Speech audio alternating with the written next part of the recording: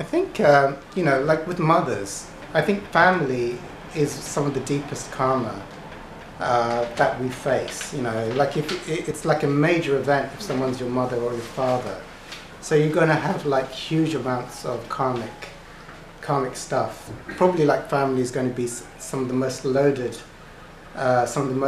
karmic stuff.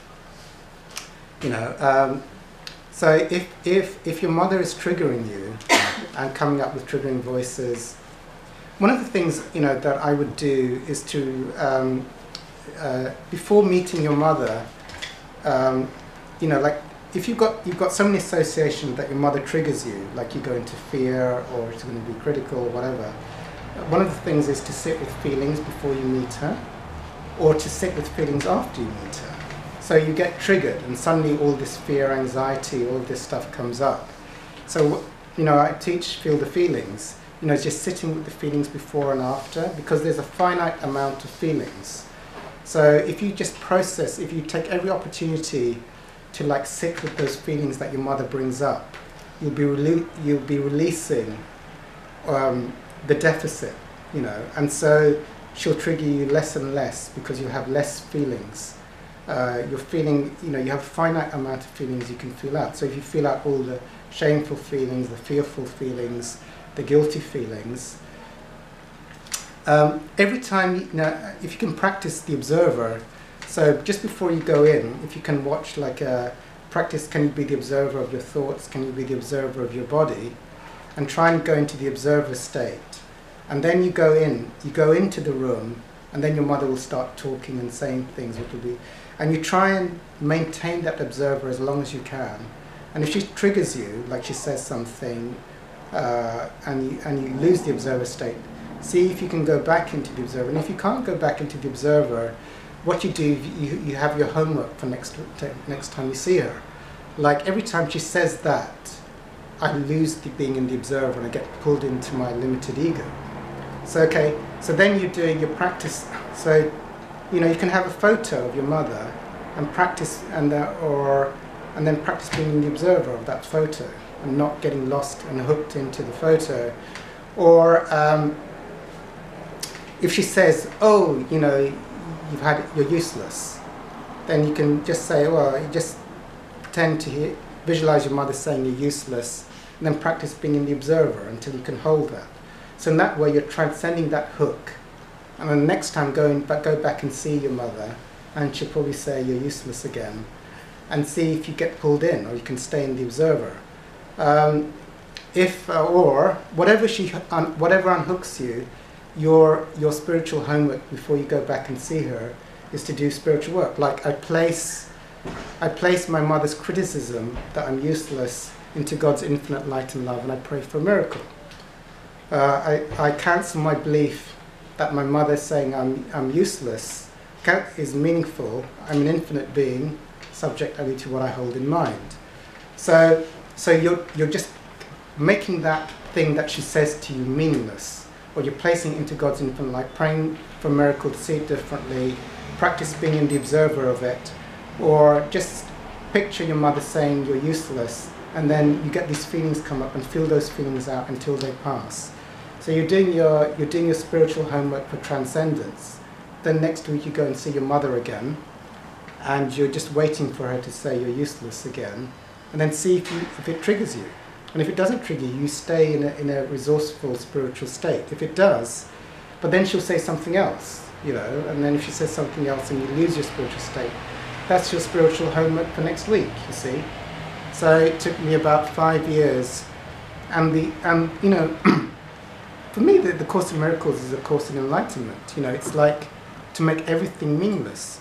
You know, like the table is equally as meaningless as the donut, which is equally as meaningless as my mother. It says that in the Course in Miracles. It doesn't say like the table is meaningless but your mother is special. It doesn't say that. So, or it doesn't say that. So everything needs to be rendered, especially special relationships, need to be rendered meaningless, because then you get to the divine love, and you get to a love which can't be unhooked out.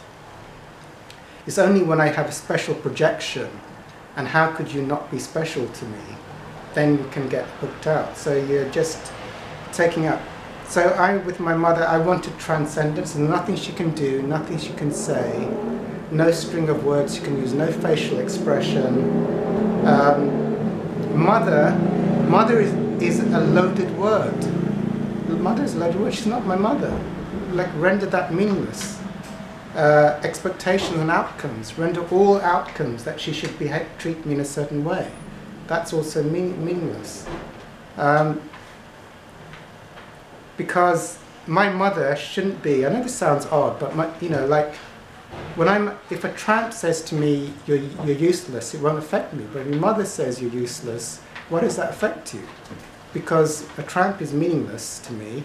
What a tramp thinks, what a tramp says to me, I'll think, well, it's only a tramp, I'll make it meaningless. But if my mother says that, then suddenly I'm triggered for the whole week. So that's because that's all the meaning, It's also the same thing, I found that, when I started my spiritual work, I go to these 12-step groups for food. And like, certain people would have certain behaviors that would trigger me. I go, oh no, she's like twitching her fingers the whole meeting every time I go in. So I just go to the observer of that, or make it meaningless, or cancel my belief that that's important. And then I found like every meeting was blissful and nothing was happening. So it's not actually, everywhere you go is like a beautiful place. The only things that unhook you is the things that people say or do which are meaningful to your ego.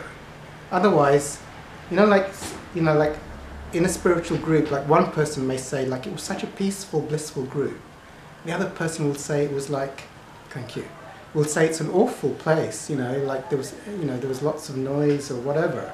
But that's because one person is picking up lots of meaningful things and another is like nothing was when time is meaningless, time doesn't exist, okay? When location is meaningless, location. If the past is meaningless, the past no longer exists. So that's like gold dust. You can only experience what is important to the ego. Otherwise, you're in the timeless now. You're in the holy instant. There's just oneness. There's just oneness, bliss, and timeless peace in every moment. And that's broken as soon as the ego has something meaningful to register. So that's the thing. I admit, though, mothers can be a lot of work. But I do admit that. But I want to transcend everything. I want to take out... the funny thing is, when you make something meaningless, the relationship becomes better. That's the paradox. You think if I've got a special relationship, it will be a better relationship. When I had meaningless relationships, I had much more fun and much more happy and joyful. Oh, you're supposed to be my best friend, you're supposed to treat me specially. Usually it's a worse relationship. So, yeah, but family